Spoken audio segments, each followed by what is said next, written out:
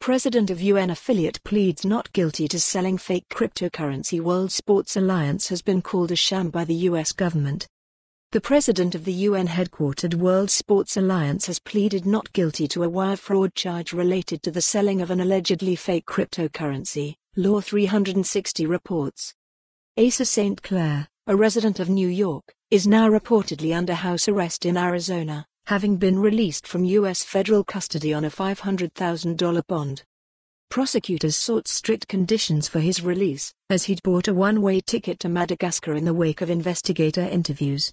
Authorities arrested Saint Clair at the airport.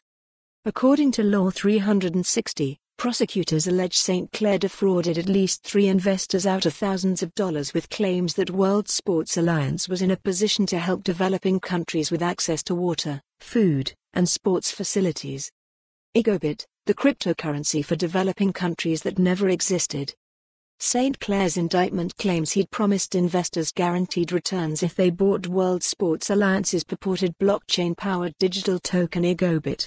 Prosecutors have previously noted that Igobit never existed, despite Saint Clair having allegedly raised money for its launch. Instead, Saint Clair is said to have taken investor money and spent it on dinners at Manhattan restaurants, plane tickets, and other personal expenses, as well as those of other World Sports Alliance employees. The U.S. government has referred to World Sports Alliance as a sham affiliate of the United Nations. Saint Clair allegedly touted his company as promoting the values of sports and peace for a better world, yet defrauded all those who invested in his sham company, said U.S. Special Agent in Charge Peter Fitzhugh. As alleged, Saint Clair used the money he earned through deceit to fund a lavish lifestyle for him and his family.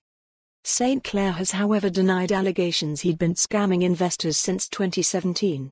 His legal team reportedly argued that he'd only served as World Sports Alliance president for 6 months, and that he travels the world for his job, which supposedly explains. For more on this story, visit the news article link.